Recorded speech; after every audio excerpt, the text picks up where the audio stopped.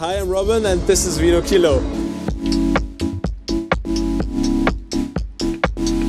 So VinoKilo is a pop-up event at which we sell second-hand clothes as first-hand fashion. We do around 10 to 12 events per month, and yeah, we want to give people access to second-hand clothes in a way that they think, hey, this looks like, this feels like, the quality is better, like first-hand fashion.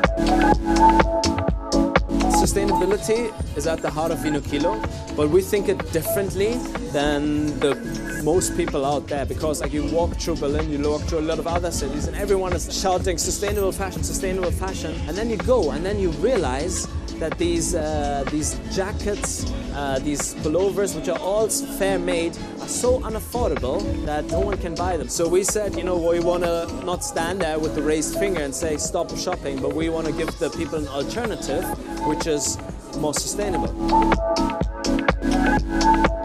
This is the beauty about vintage, right? So you don't go there, right, and you expect to find something, but then you go and you look through all the stuff and suddenly you find this one-of-a-kind jacket which you really want, and then you realize, oh, I don't have enough cash with me, so then having a credit card is your best option, right? So if we expect 1,500 to 2,000 people, it's absolutely essential, right, that we have a good flow. And SumUp helps that because, you know, like it's easy. People just type in how much they want and then use the card machine and done, right? People always come to the cashier and say, hey, do you take card? And we're like, yes, and they're like, oh, yes, fantastic. And SumUp has tremendously helped that by making it easy for the users in the checkout to just say, hey, I can buy second-hand fashion now, and they are just able to walk out, right? I think that's beautiful.